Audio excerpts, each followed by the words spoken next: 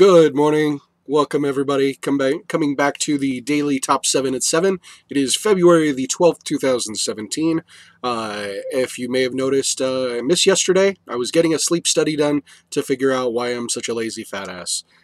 Within a few moments of being asleep, they came in and put the machine on me and said that the transformation of watching me struggle to breathe and then watching me sleep with the machine was like night and day. So anyway, that's kind of scary. Need to get more exercise. So let's just jump right into the news.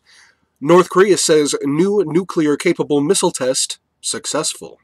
North Korea said on Monday it had successfully test-fired a new type of medium to long-range ballistic missile the previous day, claiming further advancement in a weapons program it is pursuing in violation of a United Nations resolution.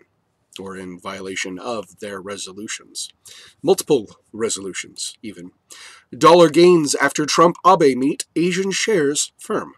The dollar rose against the yen on Monday on relief that the U.S. President Donald Trump set aside tough campaign rhetoric over security and jobs in a smooth meeting with Japanese Prime Minister Shinzo Abe, with no mention of the currency policy.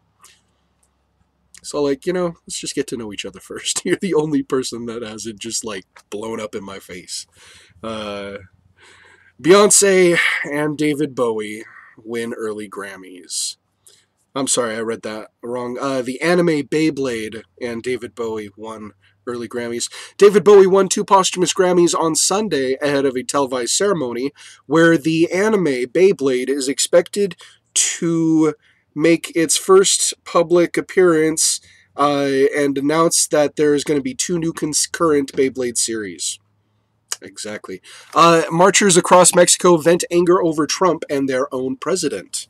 Thousands of protesters in more than a dozen Mexican cities took to the streets on Sunday to express their fierce opposition to U.S. President Donald Trump, portraying the new leader as a menace to both America and Mexico.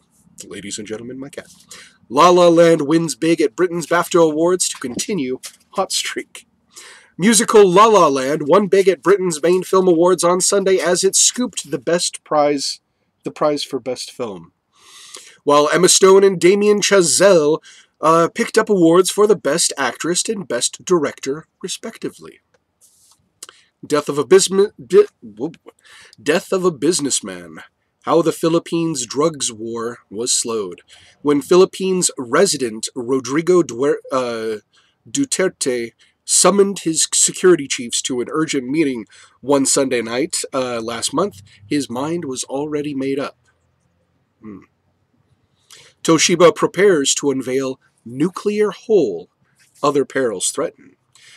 Toshiba Corp will on Tuesday detail a write-down of close to $6 billion after bruising cost overruns at the U.S. nuclear arm, turning investor attention to the Japanese group's efforts to mix that and other balance sheet headaches. I don't even know what that means. Israel says will not allow former Peru President Toledo to enter. Israel said on Sunday it would not allow former Peruvian President Alejandro Toledo, who is wanted in connection with a corruption probe before his affairs were settled in Peru.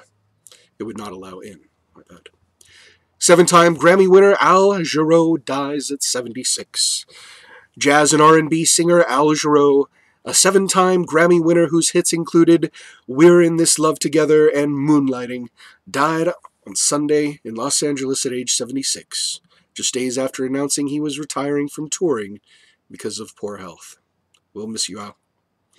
And finally, it looks like our last story brings us back to France. France's Fillon faces further legal process in fake work probe.